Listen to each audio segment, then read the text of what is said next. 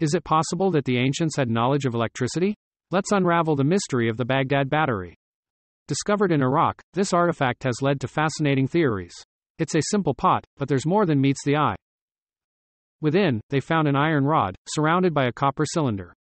It looks very much like a primitive battery. When filled with vinegar or lemon juice, it generates a small electrical current.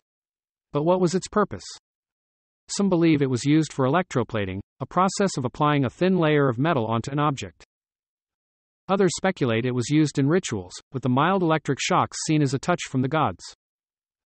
The Baghdad battery, a testament to the ingenuity of ancient civilizations, continues to spark our curiosity and wonder.